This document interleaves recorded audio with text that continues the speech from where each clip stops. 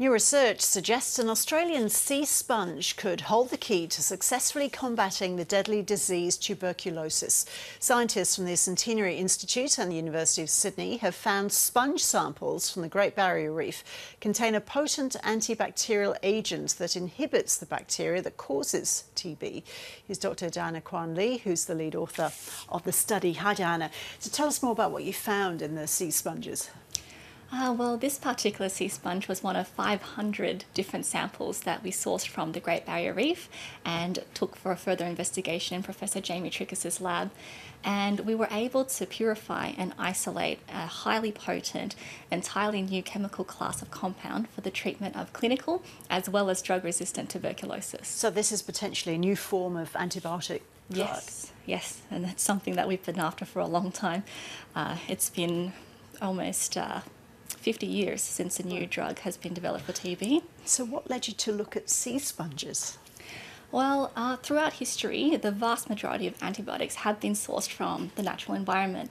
And despite the marine environment containing a quarter of the Earth's biodiversity, it's remained a pretty underutilised resource. So we were able to collaborate with the Australian Institute of Marine Science to access their bioresources library and see what we could find.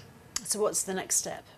Well, from here, we've uncovered several other leads as well in examining these sea samples, and we're going to kind of take them further through preclinical development, and hopefully, we can gain some funding to take them further.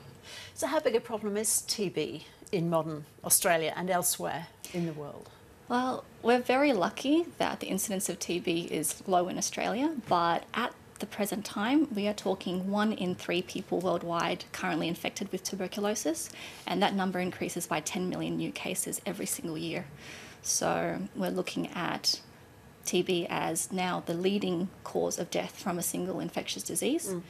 And the main problem is that it mainly preys on the most vulnerable communities that we have in the world and greatly exacerbates the cycle of poverty as well. So there's a real need to develop more effective drugs to shorten and simplify treatment for them. And you said there's a strain of TB that is drug resistant. There are several strains now.